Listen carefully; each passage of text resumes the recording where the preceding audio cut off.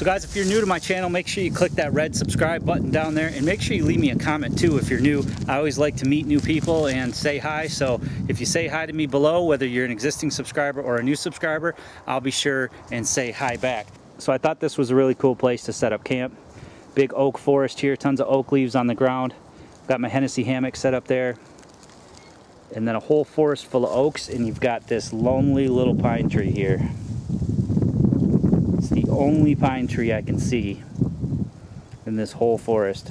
So today I've got the Aqua Bivy. Now I've shown you some tarps and some packs from Aqua.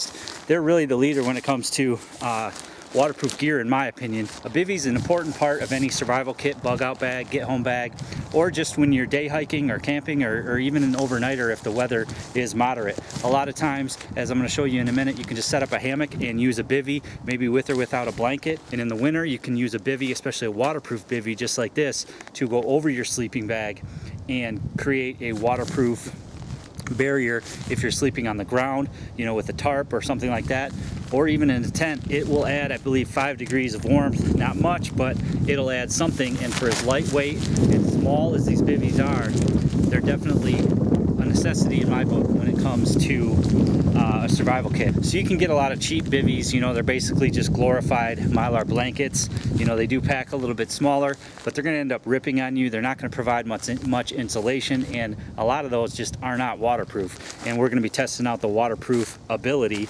of this Aqua Bivy today.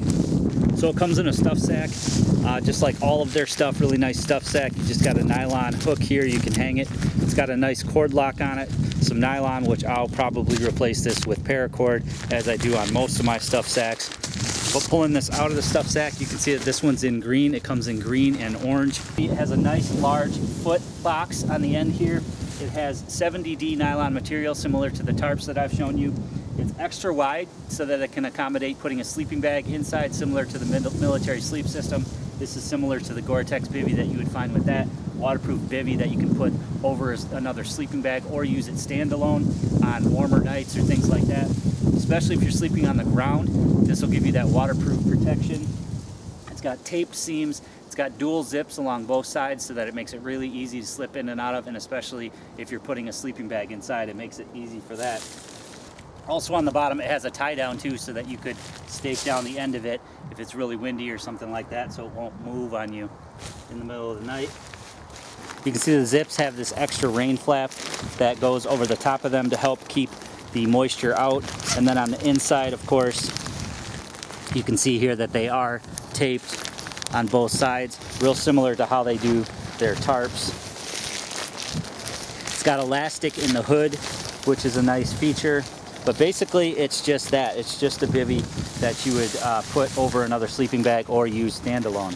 So another really nice feature of this Hennessy hammock, not only do you have the ridge line and you have the bug net that zips on, but it's really easy to clip on the tarp portion to the ends here, and then you have the snake skins. It's very easy to deploy and stow away. And it also has these ties here that I just have thrown into a stake in the ground because it is really windy today, but it keeps your hammock in one place, which is really nice. So if you guys want to see a review on the Hennessy hammock, make sure you go back in my videos and take a look.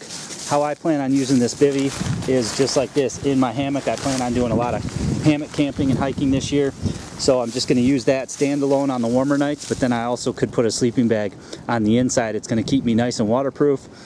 Even with the tarp on the top, it's nice to have that extra guarantee. And then of course, if I do any camping on the ground, I'll definitely want to have that bivy as well.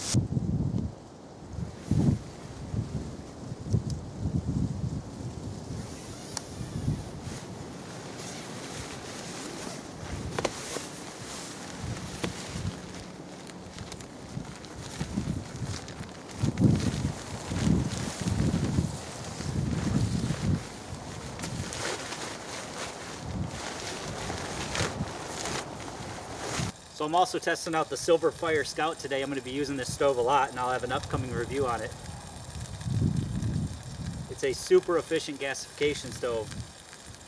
So I'm just cooking it really hot right now. I got a steak on there. I'm just going to sear both sides, and then I'm going to let it cool down quite a bit and cook the rest of the steak through.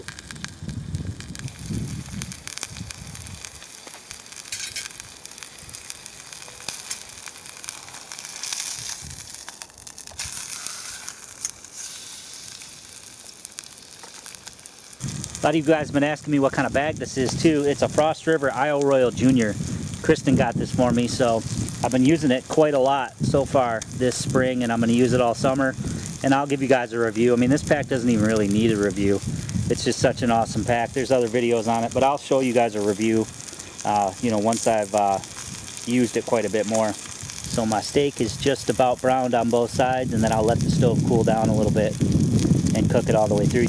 This Silverfire Scout stove is a pure gasification stove, so you can see that there's literally no smoke. The only smoke you're seeing is from the oil in the pan.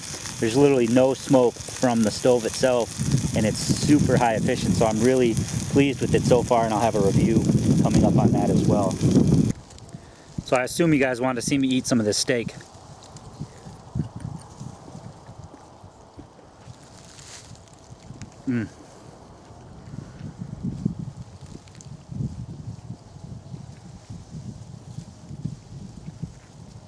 Nothing better than steak in the woods. Alright guys, so what would a waterproof bivy test be without a waterproof test? Time to make it rain.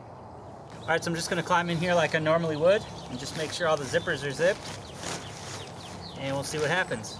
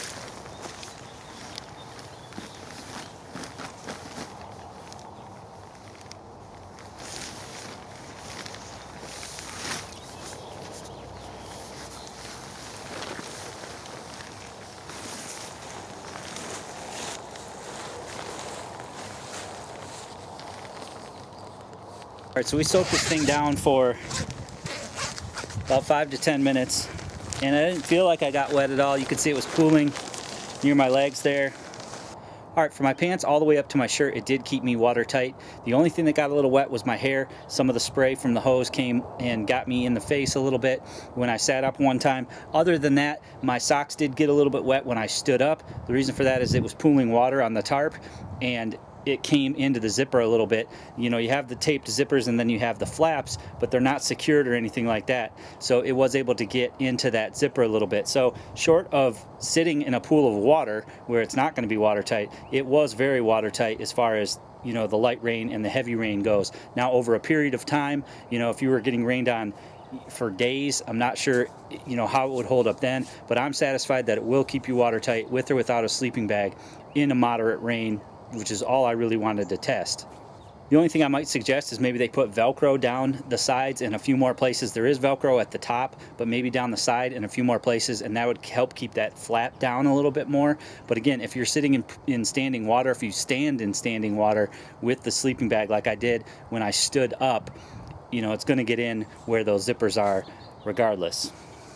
Alright guys, well I hope you enjoyed that video today, taking a look at the Aqua Quest Bivy. Like I said, it comes in green and orange, 70D nylon ripstop just like their tarp, so it's really durable. Extra large foot box, extra wide on the sides with dual zips. and not only dual zips, but zips that go both ways on both sides, so it's really easy to get in and out of. So weighing in at just a pound, it's perfect for your survival kits, bug out bags, using standalone or with a sleeping bag, or like with a hammock system like I'm going to do this summer. So hiking and backpacking, it's great for that as well with the ultra low weight. So like I said, it's a lot higher quality than some of those cheap Mylar, you know, blankets that are sewn together that they call bivvies. This is indeed a true bivvy, just like something you'd find on a sleep system, and you can use it standalone or in addition with a sleeping bag to give you that waterproof ability, especially with those taped seams. So I really like it. I'm looking forward to enjoying it more this summer when I'm hiking and camping and things like that. You know, if you're laying on the ground, it's going to work perfectly for that, or in addition with a sleeping bag in a tent, or like I'm going to use it for in my hammock. All right guys, so give this video a huge thumbs up and leave me some comments below, especially if you're new to my channel and just subscribed. Make sure you say hi and I'll say hi back. And as always guys, subscribe for more videos.